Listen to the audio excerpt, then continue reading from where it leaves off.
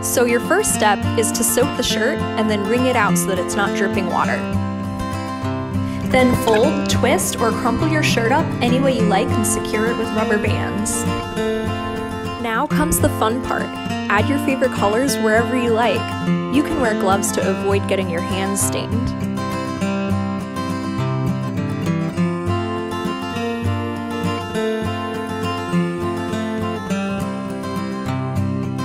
There's really no wrong way to do it.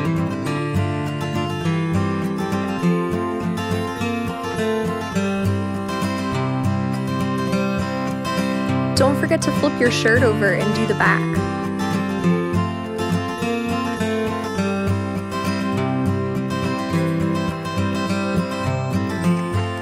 Once you're done adding all the colors that you want, you can remove the rubber bands and see how it turned out.